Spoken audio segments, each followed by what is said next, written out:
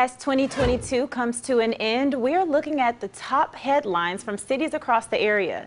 This morning, we're in the city of Bessemer. Over the past year, the Marvel City has seen a lot of growth. Joining me now is Bessemer Mayor Kenneth Gulley. How are you doing? Doing well. How are you doing? Good morning. Pretty good. Good morning. Well, Mayor, let's start with some of the new businesses you've welcomed into Bessemer this year. Well, not only this year, we've had a somewhat of a decade of businesses coming into the city of Bessemer. When we look at the creation of approximately 10,000 jobs over the last 10 to 12 years, not a whole lot of cities can boast that many jobs, that many job creations, and that many recruitment, and so not only of companies, but of major companies to the city of Bessemer. And we're looking at, the Dollar Generals, of course, the Amazons, the Lowe's distribution, the expansion of some companies like Milo's and Blocks, so forth and so on. We've been tremendously blessed with what we've been able to secure here in the city of Bessemer. So we're just looking forward to the future of Bessemer and looking forward to going forward to continuing that growth that we have been experiencing here in the city of Bessemer. And Mayor, you've been in office since 2010. In your opinion, what's the biggest accomplishment that you've had as mayor? Well, that obviously there's been a lot of them, and I thank God and stuff for that. I just mentioned the job creation. Obviously, we've been able to do and stuff some construction. We built a new city hall facility as well. That's a new youth and senior recreation facility that I'm very proud of.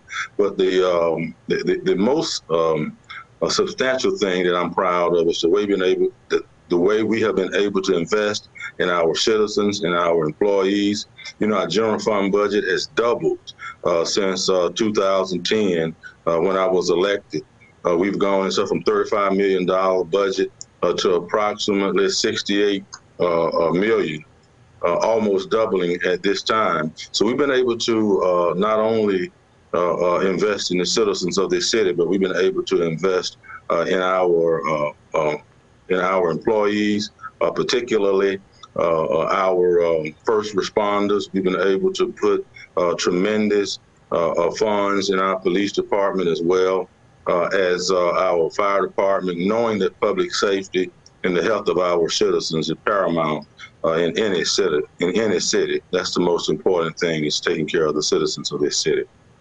Right. So with that being said, the new year is just around the corner. Are there any big projects you can talk about for 2023?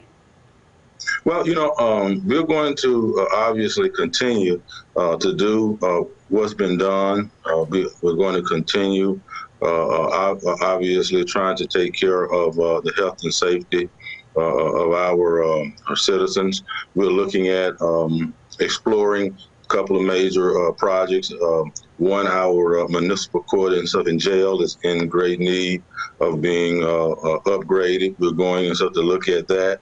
We're also going to look at certain public safety situations in and around the city. We're going to look at the installation of cameras in high crime area.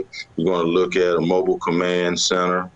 And also in our fire department, we've been tremendously blessed to be able to bring them online with an ISO rating and stuff of 1. We've been able to invest tremendously over the years in our fire department, purchasing 5 pumper trucks, a ladder truck, and we are aware of the ambulance service in and around Jefferson County and stuff, as you know. So we actually went in and purchased 2 emergency units and stuff to make sure that the citizens of this city have what is necessary and so to preserve and so their safety. Well, Bessemer Mayor Kenneth Gulley, thank you so much for joining us. Thank you very much. Thank you. And you have a happy holidays. Well,